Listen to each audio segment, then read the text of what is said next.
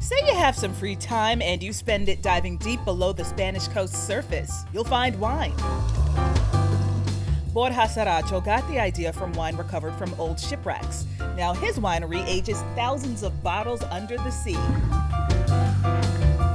White wines are submerged for about 6 months, while reds for about a year, according to CBS News. The white wines turns to a more green color. The flow of a nearby river helps keep temperatures cool in this dark corner of the Atlantic.